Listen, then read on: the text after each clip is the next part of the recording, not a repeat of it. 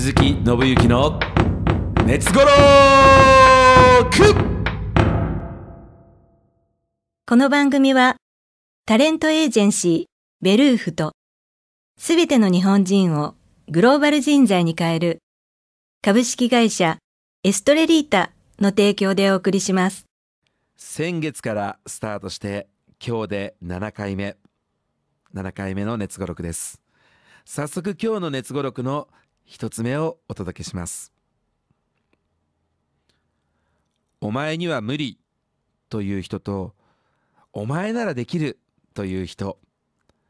それが99人対1人でも構わない。そのたった一人が自分自身なら。お前には無理という人と、お前ならできるという人、それが99人対1人でも構わない。そのたった一人が自分自身なら。世の中にはお前には無理だよって人の気持ちを落としてくるやつ、どこにでもいますよね。お前何様だよって言ってやりたくなりますけれども、一方でお前ならできるよって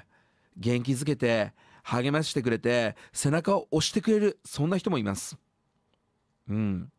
自分のことを何にも知らない人に言われたら、お前には無理だよ、もうお前ならできる、もしかするとどっちも不快になるかもしれませんね。俺の何知ってるんだよって、ね、私の何知ってんのよって。でも自分のことをよく分かってくれている人がお前ならできるって言ってくれた時はものすごい嬉しくありません？なんか元気になれるっていうかね。さらに自分が尊敬してる人なんかから、もう自分がねほんと心から尊敬してる人なんかから、お前ならできるってもう言われた日にはもうよっしゃやったるってなりますよね。そのお前には無理っていう人とお前ならできるっていう人の比率が別に何対何でもいいじゃないですか。どっちが多いとかどっちが少ないとかどうでもいいんです。仮にそれが99対1であっても、無理が99でできるがたった1人であっても別にいいんです。その1人が自分自身だったら。だって一番自分のことを知っていて、一番自分との付き合いが長くて、一番自分の力量を分かっていて、一番自分の思いを感じている、そんな自分がお前ならできるって思えているなら、あと99人が無理って思っていても上等だよ、必ずやりきってみせるって思えばいいじゃないですか。逆にあなたの周りの99人ができるって思ってても自分自身が無理って思っていたら間違いなく無理ですよね。だから多い少ないじゃないんですよ。自分自身が自分に対してお前ならできるって思えていることが大事なんです。自分が自分自身の一番のファンになってあげる。自分が自分自身を一番信頼してあげる。これほど強い味方はいないですよね。だからお前には無理という人とお前ならできるという人、それが99人対1人でも構わない。そのたった一人が自分自身なら。お前には無理という人とお前ならできるという人、それが99人対1人でも構わない。そのたった一人が自分自身なら。あなたが自分自身の最高の応援団になってあげてください。応援団長になってあげてください。あなただけはあなたの成功を最後まで信じる人でいてください。そうすれば人は挑み続けられますから。人は頑張り続けることができますから。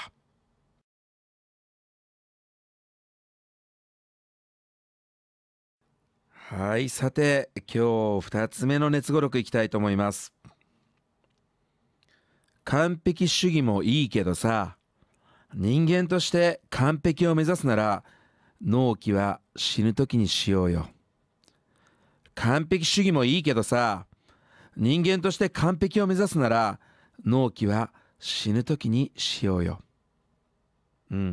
完璧主義、決してね、完璧主義っていうのを否定してるわけじゃないんです。否定してるわけじゃないんです。何でも完璧にやりたい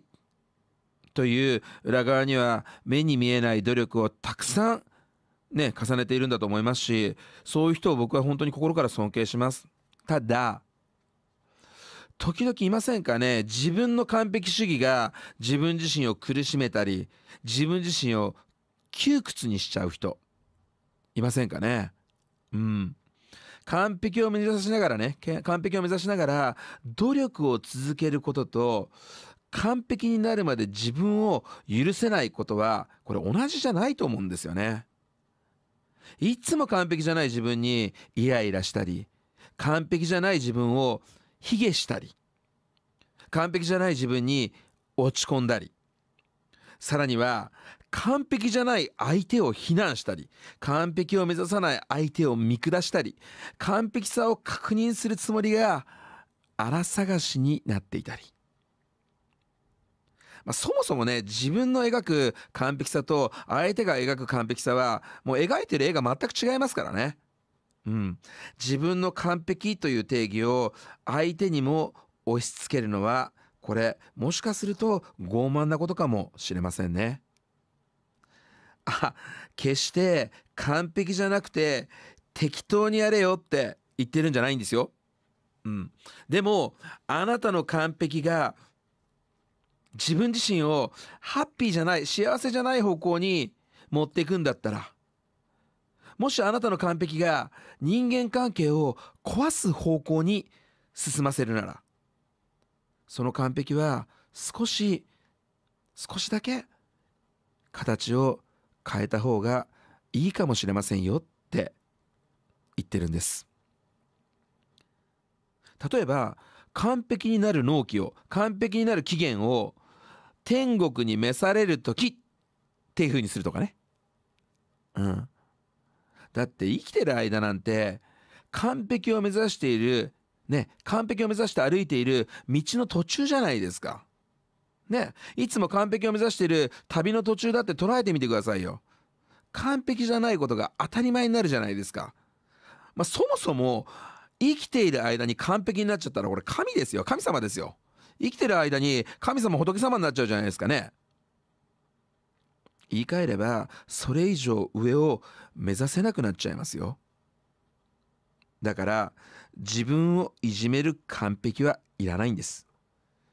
完璧の納期は死ぬ時、完璧の期限は天国に召される時、完璧じゃない自分を、まだまだ成長できる自分を、だからこそもっと好きになる、そういう方が素敵じゃないですかね。だから完璧主義もいいけどさ、人間として完璧を目指すなら納期は死ぬ時にしようよ。完璧主義もいいけどさ、人間として完璧を目指すなら納期は死ぬ時にしようよ。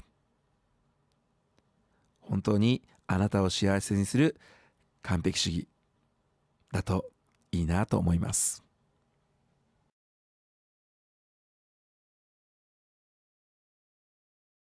こんな鈴木信之の熱語録を毎週月曜日19時から15分間お送りしていきます。聞いていただいているあなたの心に何か熱いものが届いていれば嬉しいです。この番組ではリスナーの皆様からのメッセージや相談を募集しております。お悩み、質問、疑問、何でもお答えします。宛先ですけれども、メールでいただける方は789@kfm789.co.jp、 数字で789と打った後にアットマーク、そして英語の小文字でですね KFM、また数字に戻って 789.co.jp789@kfm789.co.jp です。ファックスでいただける方は 03-5670-5332 03-5670-5332まで。おはがきでいただける方は郵便番号 124-8505 郵便番号 124-8505 郵便番号だけで届きますのでね、よろしくお願いしたいと思います。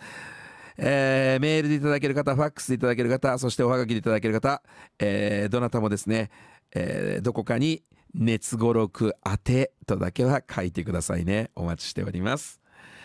どんな悩みでもって言いましたけれども、僕一応ですね、国家資格1級キャリアコンサルティング技能士という国の最高峰のキャリアカウンセラーの一人です。でキャリアカウンセラーというとなんか転職とか就職のお悩みとかって思っちゃう人もいるんですけれども、キャリアカウンセラーって仕事を持ってる人のどんな悩みも相談します。最近受けたのだと、仕事を持った女性の、ご主人のモラハラの相談とかですね、上司のパワハラの相談も受けましたし、嫁姑問題とか遠距離恋愛とかいろんなこと相談を受けます。何でも構いません。対象なので、いつでも、ご相談いただければと思います。今週も Facebook や Instagram では文字の方の熱語録が更新中です。他にどんな語録があるのか、熱語録があるのか、よかったらチェックしてみてください。Facebook から行った方が早いかな。Facebook で鈴木信之って探していただいても、あとは熱語録と入れていただいても、見つかると思います。インスタグラムでという方はですね、Facebook からインスタグラム飛べるところがありますので、そこで見ていただけるのが一番早いんじゃないかなというふうに思います。ではまた来週も夜19時にお会いしましょう。地球のどこかで。この番組はタレントエージェンシーベルーフとすべての日本人をグローバル人材に変える株式会社エストレリータの提供でお送りしました。